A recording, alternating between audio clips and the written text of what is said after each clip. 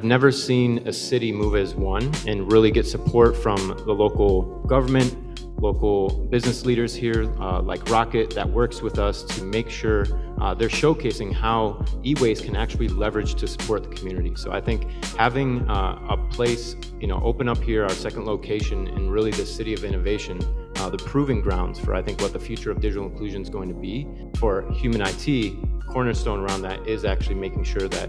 we're innovating around e-waste. I would say that's one of our biggest wins, because I know that Detroit is going to showcase what the future of e-waste management looks like, and specifically how you use that to leverage and bridge the digital divide.